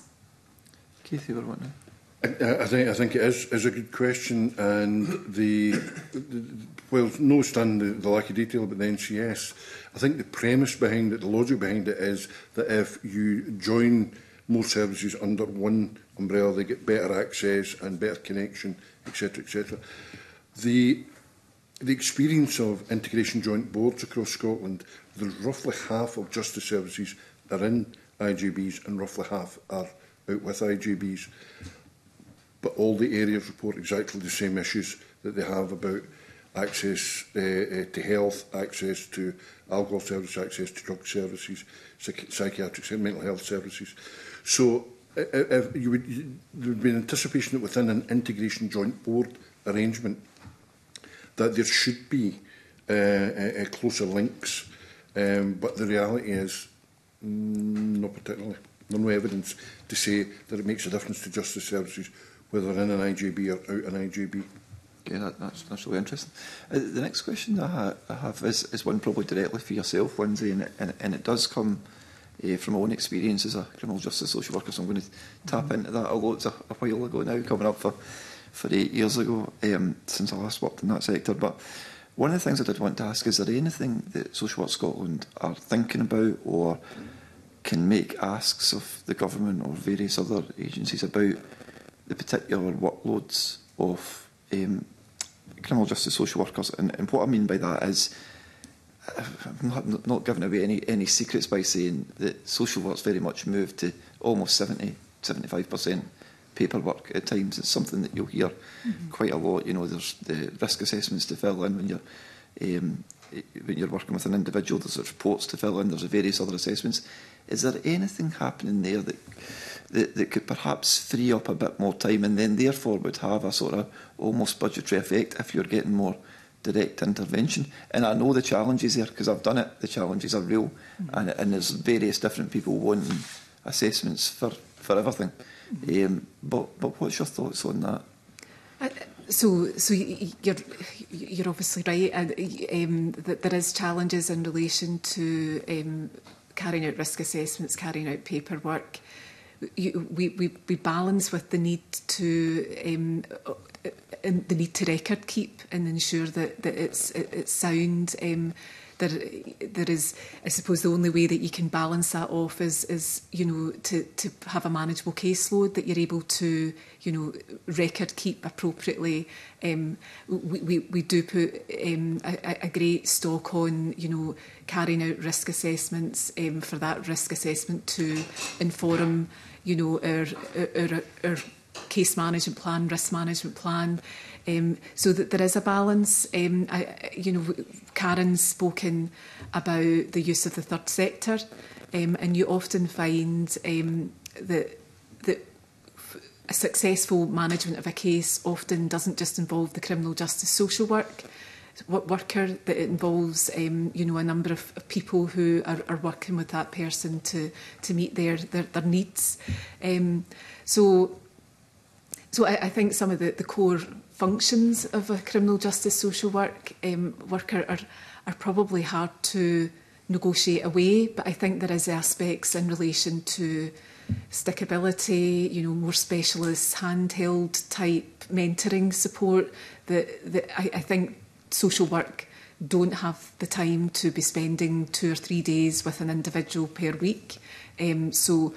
So there is a balance, but I do think there is a need, to ensure that, record keeping is given a priority, but it's, we need to invest in keeping caseloads manageable, that it's a proportion of the time that's spent on that, and that people do have the time to undertake one-to-one intervention.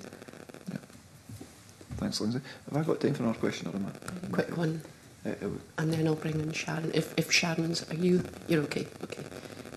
Okay, so I don't know how quick it will be, convener, but it's because it's kind of a general question. It's probably for yourself, Karen and Keith, and that's just to say that I feel that I certainly don't need to be convinced in the societal change that's needed to happen, but I do feel that even although you've spoke about this being an ideal opportune time, there just seems so many barriers to it, and so many things in the way. What would you say to this committee, and what would you say to the Scottish Government? What would be the case that you would like us to make, that to invest more in community justice services, and that it's going to deliver those results that society will come with us?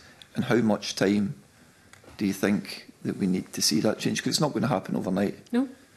But what would be your sort of plea, almost? Well, if you don't need to be convinced around the challenges that we've got and the prison population, then I don't know what will convince us. Yes, you're right. I think we need. I mean, I've sort of laid out that we need to tackle some of the prolific offending. We need to act smarter. We need a sort of strategic centre that sort of looks at the system, so that we don't make decisions in one part of a system that affects the other parts of the system. So more courts, great, but what you get is more outcome. You get more community sentences and more prison sentences. So there's a decision to be made about how we look at the system. It will need a probably 5 to 10 year plan if you're going to really significantly but that doesn't mean to say that you can't get quicker results right now. I mean, at the moment, we've got people who are coming out of prison after being in short sentences, or even have never had a sentence because they've spent their whole time on remand. I don't know how that's justice. I just don't. I don't think that people are getting the intervention they need. You know, we're depriving people of liberty without having, you know, a case, or it comes to... So there is a compelling case already made. I do think it needs a plan. I think we will need to be, you know, we need to speak the uncomfortable truths amongst friends about how difficult it is to go and to change that direction. Because at the moment, prison seems an easy choice, doesn't it? Well, it seems an easy choice for us, you know, just to send people there. But it's not working. And we need to reserve prison for those who would do us serious harm. So those that are going to sheriff and jury and those that are going to the High Court are going to end up in prison because we need it to protect the rest of society. But for those that are churning through, it needs to be, we need to have a different, you know, a different thought process. And perhaps we need to have that philosophical thought experiment with ourselves around what success could look like and what Scotland could look like in the next 10 years if we start to make changes right now. Just very, very briefly, if, as Karen said, if the compelling argument is the 8,500 towards 8,500 in prison, there are some, there are parts of it that we could tackle. For example, if we slow the flow that goes in through the courts, and that's usually further things upstream, like diversionary prosecution, increasing diversionary prosecution requires a resource. At the other end, we have, and if people read the recent HMIPS report on progression and risk management, you'll see that the progression system through the prison estate is problematic. And whilst people are getting longer sentences, we need to really think about how we change the progression model going through and allowing people back into the community safely, always safely, but back into the community to spend part of their rehabilitation in the community while still within the ambit of the custodial estate. Because to just simply try and keep like and we supported and welcomed the early release of the short-term prisoners. The reality is we fill those spaces very, very quickly. So if we slow the flow in terms of people coming into the system, getting to court, because once you're at court, it's almost a lottery about where you end up.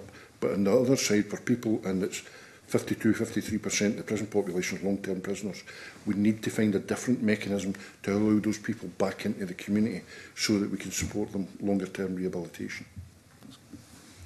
Thank you. We're just about up to time, but I wonder if I can maybe just come in with a couple of quick final questions. And the first one picks up a wee bit on the question that Fulton McGregor asked about sort of case management and that sort of time constraint around recording of information. And I know that in the the community justice submission, you suggest that the committee may wish to consider whether funding should be provided to facilitate or require more national multi-agency working arrangements in areas such as data and information sharing, which sort of comes back to recording of information, sharing it, being a bit smarter about how we work together. I'm just wondering if that's something that you would maybe just care to expand on, because I'm quite interested in how efficient that part of the system is. So it's not very efficient. No. We have very old systems. I think I don't think we use AI in the way that we should use, the other places like health use. Mm-hmm. AI is not used to great effect within the justice system. For a whole range of reasons, there are biases in terms of AI, but Fulton asked a question around caseloads. I think there's new technology coming on, and certainly the probation service down south are looking at new AI to try and make that more efficient, so that people aren't double keying lots of information. But the bringing together of data sets My background was intelligence analysis, bringing together data sets so that when members are making a decision, you're stepping off from a very firm platform of data to say, right, well, we know what the case is, and we're going to make this decision.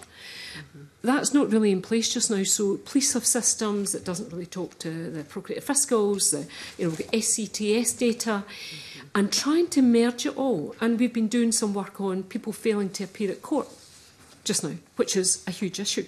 We have thousands and thousands and thousands of warrants for people who fail to appear at court. Trying to work out why people are failing to appear, times and dates and locations so that you can actually do something about it, has probably taken me about 6 months and probably longer. We should be able to do that sort of stuff at the press of a button. We should have the data sets merged so that when it comes to Criminal Justice Board or indeed coming to committee, I can give you decent information. And intelligence, because it's not just about the information, it's about the intelligence, about how you can shape and change. That needs to happen more, and we are slightly, I don't want to say in the 1990s, maybe even slightly further back, in terms of trying to merge that. Colleagues down south, and colleagues may know if you've done counter-terrorism work, we have a joint terrorist analysis centre where that sort of information is brought together. We do need that at Scotland level. There is only 5.5 million of us. It is not a huge amount. And yes, we have very old-fashioned systems, but you can still bring that data together that it can be meaningful and allow us to make better decisions. Okay, thank you for that. Final question, if I can come to Lindsay. We've spoken a lot about the prison population, and you'll probably recall that back in the summer we saw 477 prisoners released early. And the Scottish Government's also consulting on legislation to release some long-term prisoners early. So all of this presumably places additional demands on justice, social work and other services. So I'm interested in whether the costs of that have been assessed. Are they covered? Where are we with that? I'll come to Lindsay. Yes, so we have been doing modelling alongside officials to look at what the potential cost is, modelling on the predicted numbers that it could be coming out for each of the scenarios. So whether it be at 2/3 or whether it be a reduction from 50% to 40%. So we have figures sitting with costs attached to them. So we do have we have carried out that work, and again, from our point of view, it's something that we would be keen to become involved in. One aspect of the reduction from 50% to 40%, they are those who would be released as part of that wouldn't regularly have social work involvement, justice social work involvement, but we see that there is a real requirement there, and at the moment there's not that provision in place, although there is the Through Care service which has probably stepped into that space really successfully nationally. But I think we're in transition arrangements around about that. But it's so we have costed up what it would mean in the system at the moment. But again, we've also been discussing what might be missing in the system to try and make that process more successful and make that reintegration back to the community more successful. Yeah, that's really interesting, very helpful. I don't know if there's some detail around that you could perhaps share with the committee. That would be very helpful. We've done some work around Through Care about what that would impact on Through Care, because you have to meet people coming out. They need houses, they need connection to services. That needs to be modelled through, and of course these are shifting sands for us just now. We've already modelled it. We need to remodel that and look at how much that might cost. Okay, thank you. Final word to Keith, or you? No, it would also be interesting with the 50 down to 40. It would be interesting, I think, to the committee to see the costings we've done round about potentially for the release at 2/3 based on The scenarios are the risk people present and the cost that would be for local authorities to meet that. Yeah. Yeah, thank you. That would be interesting detail, helpful detail for the committee to see. So thank you for that. Okay, I'm going to bring the session to a close. Can I thank you all for your attendance this morning? That's been very helpful and very interesting. Thank you. And we'll now move into private session. Thank you.